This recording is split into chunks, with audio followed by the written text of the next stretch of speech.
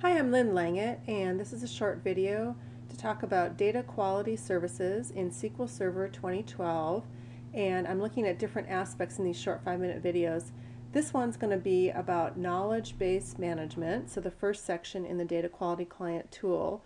And I'm going to show how the steps involved in working with matching policy. So I've skipped the very first step, which is to take an existing knowledge base or to create a knowledge base and to work with matching policy. So I've right-clicked that on the first section and gone into the knowledge base that I've already created called Demo for Video. So I have a data source here, and you can use a SQL Server or an Excel file. And then I've selected a sample database, and I've selected a table to do matching. And the purpose of matching, in case you didn't watch the first video, is to you work with the data quality services to help define rules so that duplicates can be detected in your data.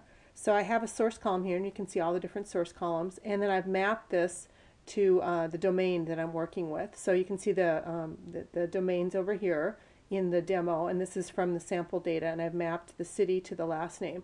Now I could also add a column mapping, delete it. I could create a new domain, a simple or a composite domain, and I can preview the data source here. So once I do the mapping, then sort of the heart of this is the matching policy. So I'm going to click next, and what I did for the purposes of the video is I already created one matching rule on one of the domains, US last name.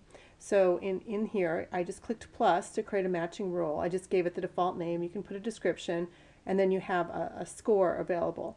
So you select a domain, and then you can say that this should be similar or exact. Exact has a weight of 100%.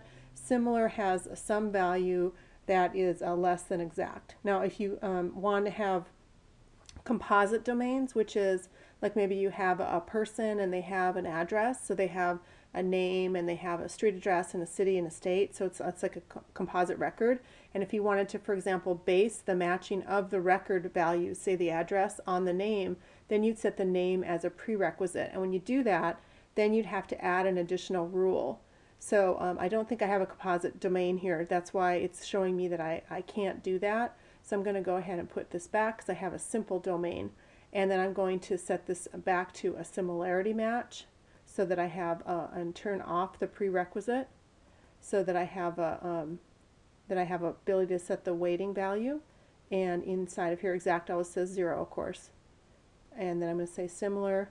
And whatever rules that I put in here, they have to add up to 100%. So I could put, more than one rule, but for the purposes of the demo, I'm just going to do one. It gives me an error up to that point. And then the way this works is I just click start and I run it. And again, for the purposes of the video, I already ran it twice because it does take a minute to run. And you can say create overlapping clusters, so one over the top, or create discrete clusters, non-overlapping. So once you do that, kind of a cool thing with this, let's see if I can get this to pop up here, is you have this profiler which shows you the new values, the unique values, and the new unique values, and you can pass your mouse over and see it. And then you can, and I was playing around with the rule and changing it, you can change the rule or the rules and run it, so it's very iterative, and then you can see which rule works better. Now in this case, maybe I made one change because this had 37 clusters and this has 36, and you have the ability to restore previous rules. So this is really where you get your rules right against your data. And then once you do that, then you go next. And then again, I ran this one already. What you do is you can say, you can run it then against the actual data, and you can have overlapping or non-overlapping clusters. And then you can look at your results, either the matched results, and it'll show you this is a color indicator of the particular rule. Now I only had one. You could have more than one rule. So it says it was matched based on this rule, and then unmatched over here. And then if I can get this to come up, this might be a little tricky. There we go, and I can see the matching rule, and I can see the matching results. And then you click finish, and then you're done. So this is a quick overview of how to use the matching policy in DQS, and this is Lynn Langett. More at www.lynnlangett.com.